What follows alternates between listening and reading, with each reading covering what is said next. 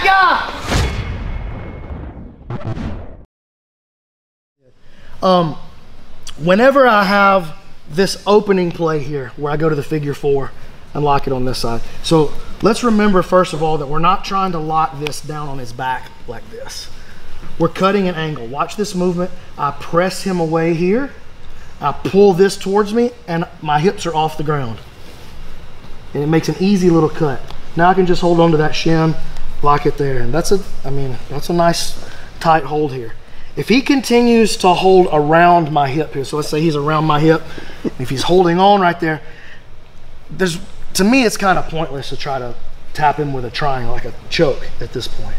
So what we're gonna do, stomp the floor and lift so I want you to be firm with your base, like you really don't want me to do that.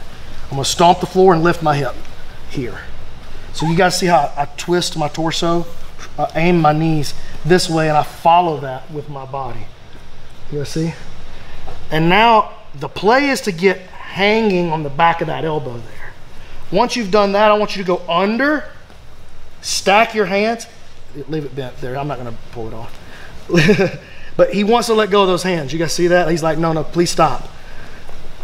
I'm lifting this way with my bicep, which makes him straighten it. As he straightens it, I'm gonna collect it and go down into the inverted arm lock now. So the first two plays that we're gonna hit him with to finish him inside of the reverse figure four, the switch figure four. We wanna lock it up over here, man, but dude, look how much meat is inside that triangle. There's no way really that I'm gonna finish anybody worth their salt right here. So I press him, pull, and reconnect on the other side. That's super easy. Twist and stomp him to the ground and hang your body weight off of him. Look, I'm off the floor. Go under here. Get the tap on the Kimura. He straightens it, trap it, and break the inverted arm lock right there. All right, ready? 1, 2, 3.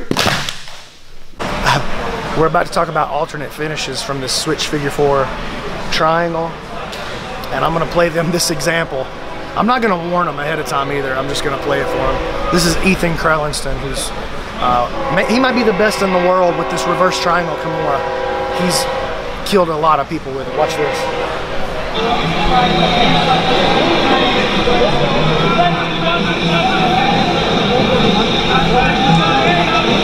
Oh my God.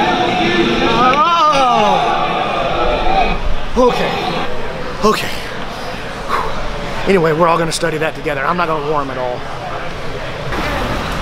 All right, I'm about to show you something, but I want you to see this first before you start cranking on your friend's shoulder, okay? Before you start thinking, I don't think I have to tap out to this. I want you to see this, okay? Keep your eyes open.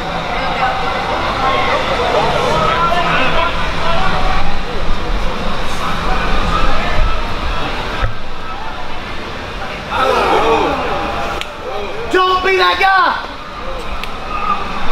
Okay, now let's go back. Let's look at it.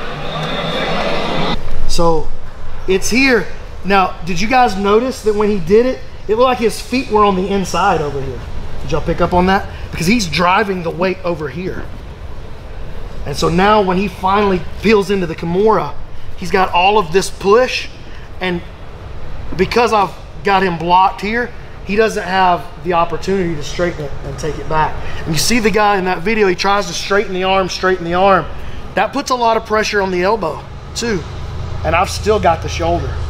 As the arm starts to straighten, this starts to transfer into the humerus bone. And if you go back and look at Big Nog versus Frank Mir in the UFC, when he straightened his arm a little bit right here, it spiral fractures the humerus, the upper bone in the arm.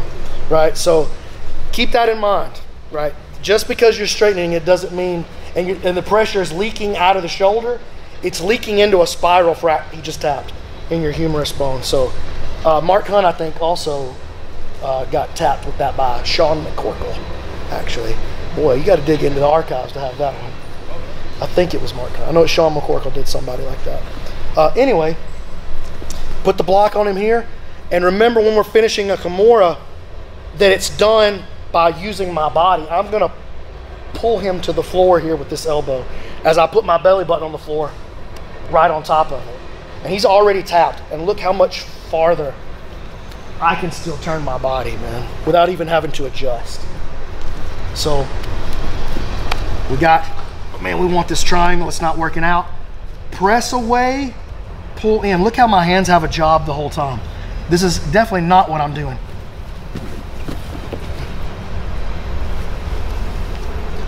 Press him away. Get your hips off the ground so that you can move a little bit. And hold him right there. We're in a good spot right here. Place him right into the floor. Try to peel this out, and if you can get to here, then you can pull him back to start locking your Kimura in. You guys see that?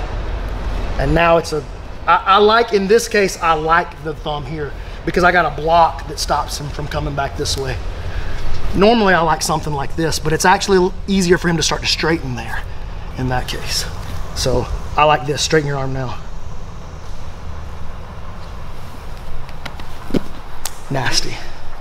Okay, you guys handle it? 1, 2, 3. Who do you think I hate the most? Because that's who I need to do this to.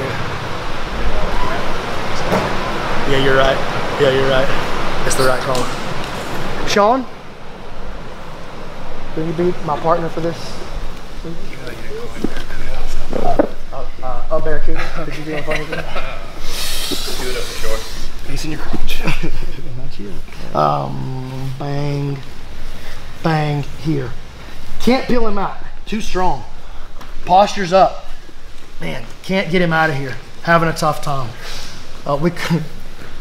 We call this the gag reflex. All right. Everybody see this? Does everybody know what the word impale means? Okay, we're going to impale him on this stick here. So I put this stick in the floor, I lift my hip, and I slide it right there on his throat. And then I fold him over that stick. You hear the noise? This is called a gag reflex. Way more fun to watch from this side. So look, he's buried in. If he will give me the arm, I prefer that, to be honest, because it's easier. This is a reaction for a guy who's really buried in. It's like super posture on me, like do your thing. Be ultra Sean. Yeah, go ultra Sean. Perfect. And you fold it over the top. Okay, you only have to take 2, and then it's somebody else's turn. My friend,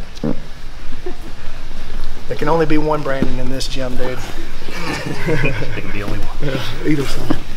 So we're into this same play now. Keep this no matter what. You may have to even lock your hands together. Posture. You're a dog now. Head on the ceiling. Oh man, this is a real problem. I'm having trouble even gaining his posture. Look, same side as the trap, because that's the free side. Look, I don't do this because I'm weak out this way. That's not a strong motion. I close it in here, and I just lay a stick right here, and I fold his head over the stick, and he can't tap fast enough. Yeah? That's a good one. Ready? 1, 2, 3. All right, look. Not that easy to lock him up. Like, I do it real well, and I still have trouble locking him all the way up. Posture up here. Oh man, this is posture. This is a real problem. Posture up. Oh man, this is a real problem. Perfect. Lay him right into it. You guys got it? So you don't have to, you don't have to take that. Yeah, just from home base. Run him right there. This is for a dude who's committed his hands together. Like, he's not trying to leave, he's trying to wear you out and make sure you don't want to do the triangle anymore, right? So when he, that really happens a lot, like when there's a big size disparity. And I'll do that. If I get in a triangle, I'm not trying to leave. I want you to burn your legs out before I leave. That way you're done when I get onto the mount. You know, I don't want you having any energy left. So I'll kind of wait you out if I think I can survive, especially if I think you're using a lot of energy. Good time. Hit him with that gag reflex right from home base. So when he's committed, arms together around the hips. Oh, I got him. Man, keep going. Good luck, Brandon, getting anything on this guy. Look right there and just, yeah, don't let me do it. Fold him right around it. And you feel how I use my knees to pull you in too? Yeah, I feel it. I pull him right there, right on top of that stick. Okay, not this. I'm using my knees to bring him in. The same motion that we do when we go here and we pull him in. That's the same. Now he postures up because he's a beast. We do it again. Pull him in right over the top of him. Instant tap. Shout out to Rob Parrish on this gag reflex. He just hit this in competition at the brown belt. So it works in competition. But major shout out to Einstein, because he's the one that showed me this initially. And like, I fell in love, you know what I'm saying?